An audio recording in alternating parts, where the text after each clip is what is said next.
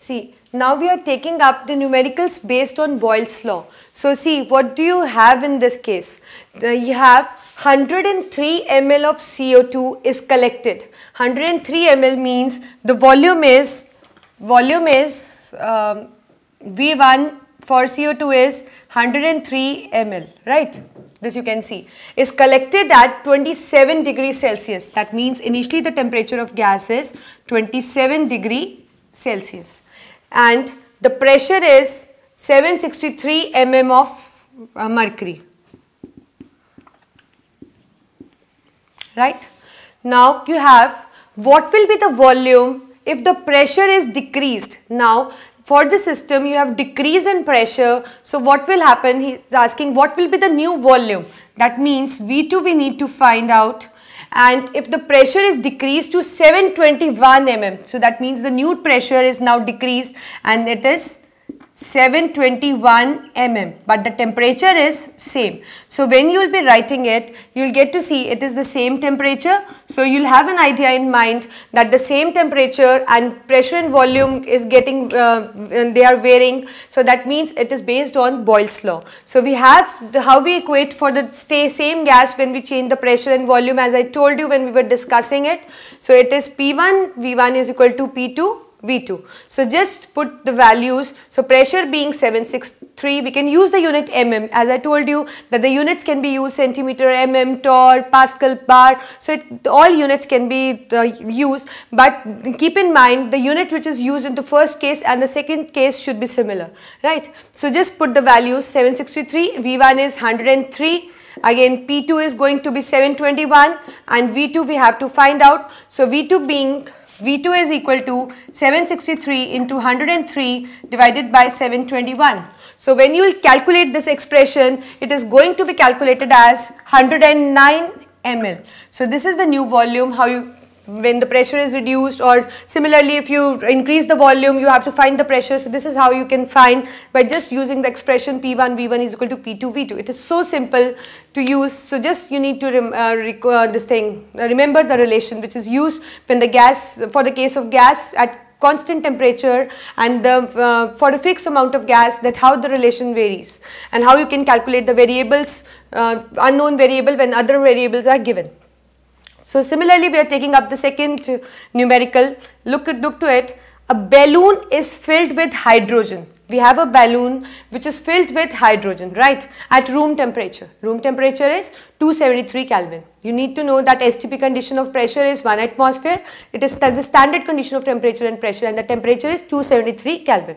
So that means we have a balloon filled with hydrogen at room temperature. It will burst. It is given that it will burst if the pressure exceeds to this much. So that means the exceeded pressure should not exceed this much. So this is the P2, because that balloon is actually at room temperature, means at room pressure, and we know the room pressure is 1 atmosphere. So see, it is not given in this question, but by looking at this room temperature, that means standard condition of temperature and pressure, you have to use the value yourself. So just remember that at room STP condition the pressure is 1 atmosphere and the temperature being 273 Kelvin, right? So I have just written, so it can tolerate a pressure up to 0.2 bar. So we have written this, and obviously it is at room temperature and pressure, so that means the pressure P1 is taken as 1 atmosphere. Now we will see what else is written. If at 1 bar, so now the pressure is already given, so that means you don't need to use this 1 atmosphere, it is already given, so use P1 as 1 bar. So if at 1 bar gas occupies the volume of 2.27 liter, so this is the initial volume which the gas can occupy, and you have to find that till what volume the balloon can be expanded, means the maximum volume it can expand we have to calculate. So just it is the, you can say the method of using the language, otherwise the quantities which we have to find is the same as we did in the previous one. Just you have to, the trick which they have used in the question is that they have not just written exactly that the new pressure is this or something like that. They have used the term that it can tolerate the maximum pressure of up to this. So you have to concentrate that whether you have to take it as P1 or P2. It is just the method of language, otherwise the question is same. So we have just put the values, units are same, and also the temperature condition is room temperature. So we know that it is based on Boyle's law. Just put up the relation and just put the values.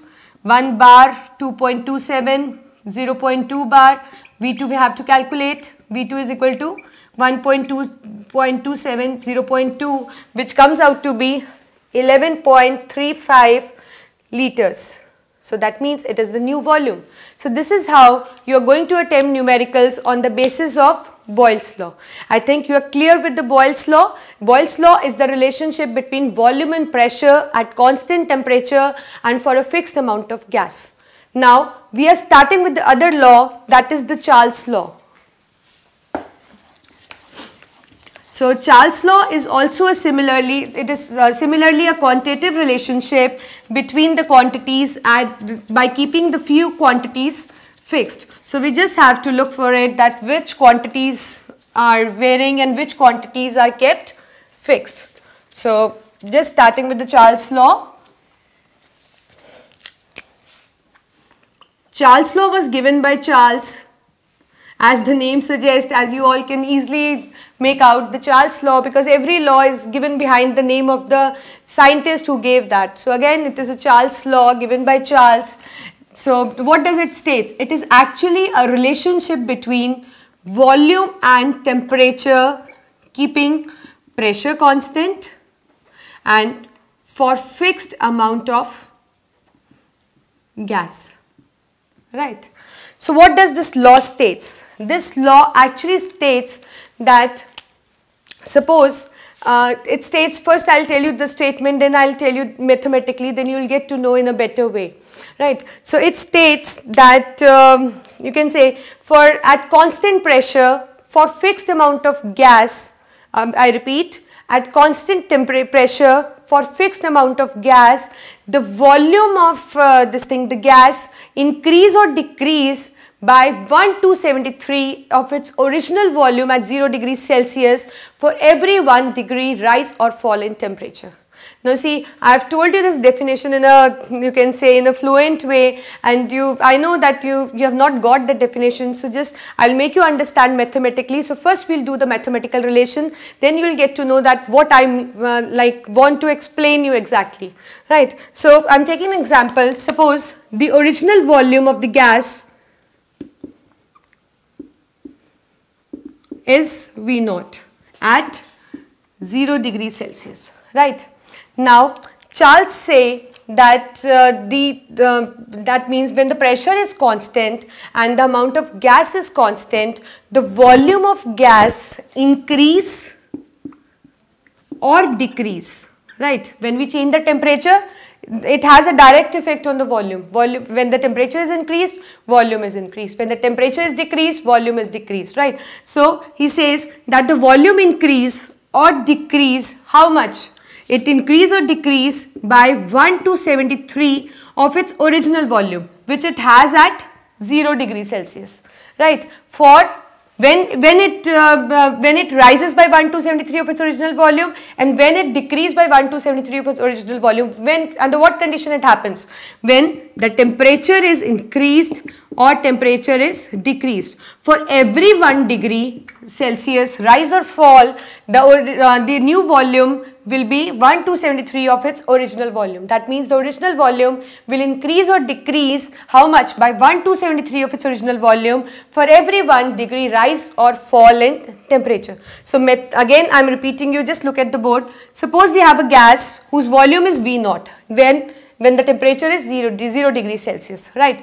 When we are going to, you have to keep in mind, when temperature is increased, volume gets simultaneously increased. When temperature is decreased, volume gets simultaneously decreased.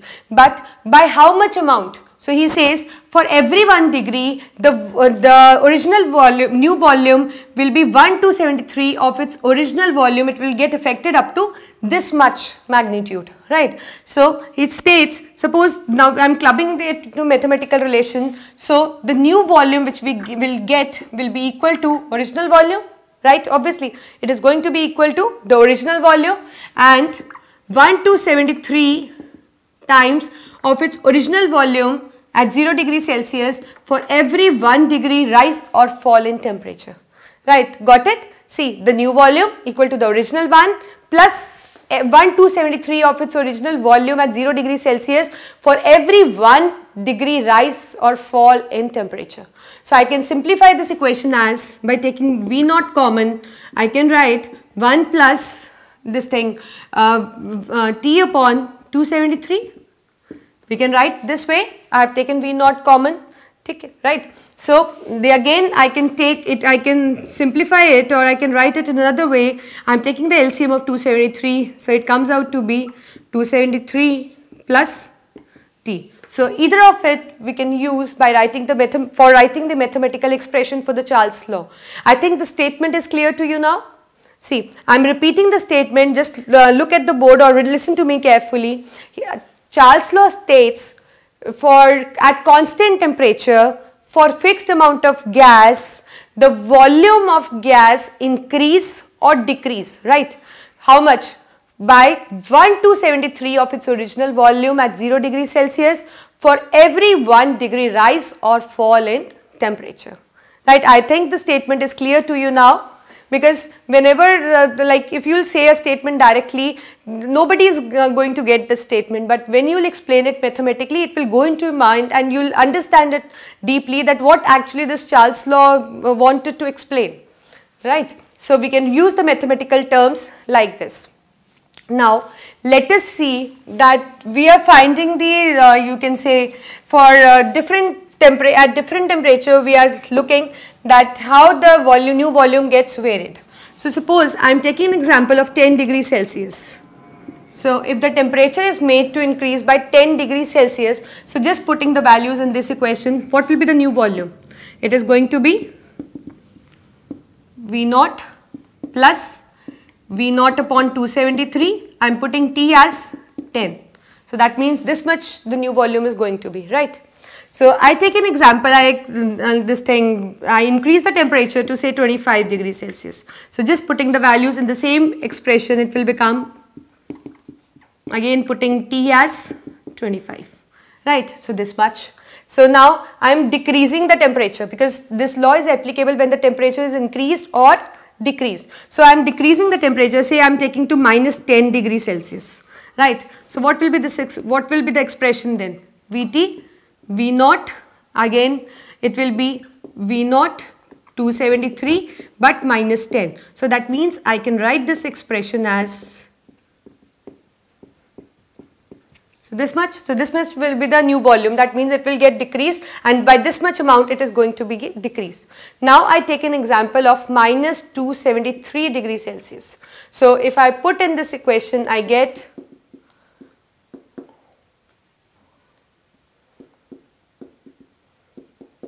like this. I can write it like this, plus minus minus.